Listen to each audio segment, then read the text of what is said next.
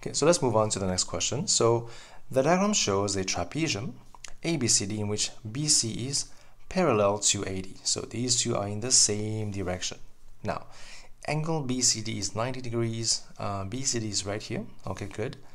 The coordinates of A, B, and D are given to you as follows. So everything that we have here, we can use to solve the following questions.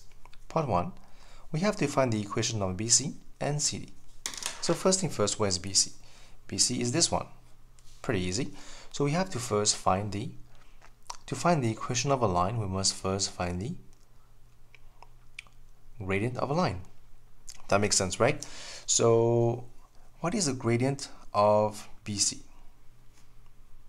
Okay, so we realize that BC is in the same direction as AD, which means the gradient of BC have to be the gradient of AD. So we can just find the gradient of AD first. That will be what? So y2 minus y1, so 5 minus 0 over x2 minus x1. That will be 5 over 10, that will be half. Which means the gradient of BC would also have to be half because they are in the same direction. Now we can use the gradient and the passing point, which is 4, 6, to find the equation of BC. This will be my x value and my y value. So y minus this corresponding value over x minus its corresponding value have to be 1 over 2, which is the gradient. Now we simply cross multiply. You will have 2y minus 12 is equal to x minus 4. Continue. 2y have to be x. Send this over here. So minus 4 plus 12 will be plus 8. But you can always double check. Why not? That will be plus 8. So this will be the equation of BC. Now let's move on to the next one, is find the equation of CD. So how would you find this one? Because it is at right angle to each other, as you can see, the gradient of BC multiplied by the gradient of CD have to give you minus 1. Which means if this is half and we have to multiply by gradient of MC have to be minus 1, it means that the gradient of CD have to be minus 2.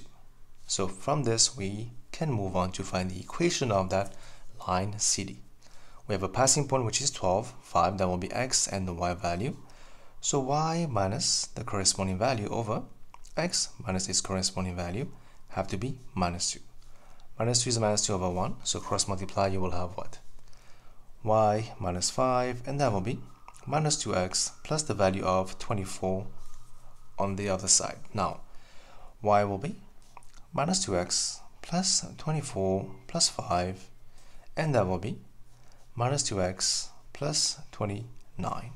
So this will be my equation for the line of CD. Part 1 done. Now part 2, we have to find the coordinates of the point C. Now we understand that the point C is what? It is the point of intersection between the lines BC and CD. Now because it is the intersection of those two lines, we have to use simultaneous equation. So here we have equation number 1 and equation number 2 we can solve very easily. You can use substitution or you can use elimination, it is up to you. So here we have y, replace 2y, y is also minus 2x plus 29 is equal to x plus 8. That will be minus 4x plus 58 is equal to x plus 8. If you send this over here, it becomes minus 5x, and that will be minus 50, right? So 8 minus 5, 8 will be minus 50. Now x will be the value of 10. Replace back in the equation, so y will be minus 2 times 10 plus 29. That will be minus 20 plus 29. That will be 9 as your answer. Okay, so let's write out the point. The point C will be the x value is 10 and the y value is 9. That will be my passing point, the coordinates of C. And that will be a question involving coordinates geometry.